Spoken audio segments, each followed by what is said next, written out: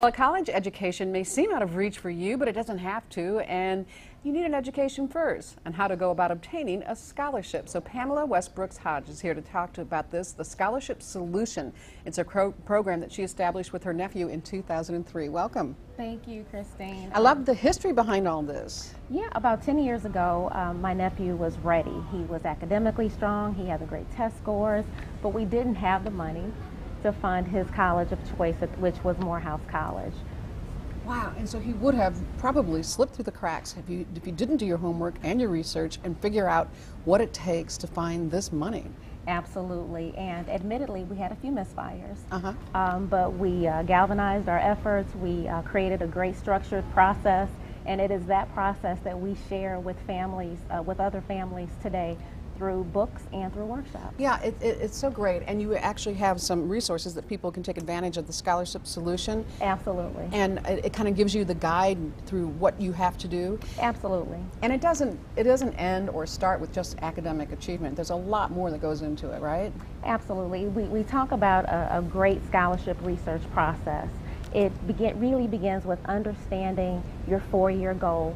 I like to quote Stephen Covey, beginning with the end in mind. Yes. You have to understand what your goals are. You have to understand what your strategy is. If you're a great athlete, then you pursue athletic scholarships. If you're a scholar, you pursue academic scholarships. Right, and if you're entering high school, you know, one of the first things you probably want to do is get involved in some extracurricular activities. You know, do some things that get on a resume that look like, you know, I'm a person that reaches out to the community, I'm a whole person. It's not just about academics. Absolutely. One of the things we tell our students is that community organizations are making an investment in you, and so the reason we ask about your community involvement is so we can make sure that you are a good investment. See, and I don't know that everybody always knows that, and I'm not so sure how many high school counselors are up to speed on that, you know, by really pushing that with students, you know, to get involved and to have a full resume. I can tell you we've seen a tremendous uptick in the amount of schools that are engaged in helping their students get connected to community involvement opportunities. Well, that's terrific. Along with some federal grants,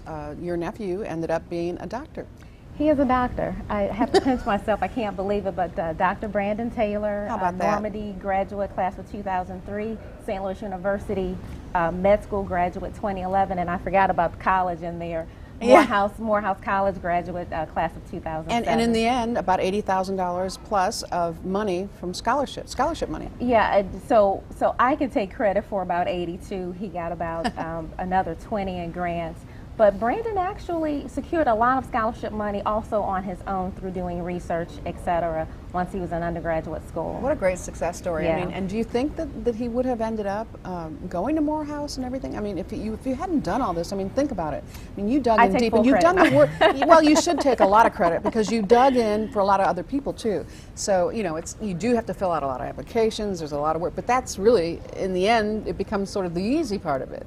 The easy part is finding the lead. The hard part is applying the process to complete so many applications in volume. So our process provides a structured means by which families can apply for a large number of scholarships. Yeah, because you'll find money that you never knew was out there, right? Exactly. And you can help people actually find that. You got it. That's terrific. So you really have to strap in with your student, you know, figure it out, you know, define what it is you're going after, and then start building on that so that you're ready to go.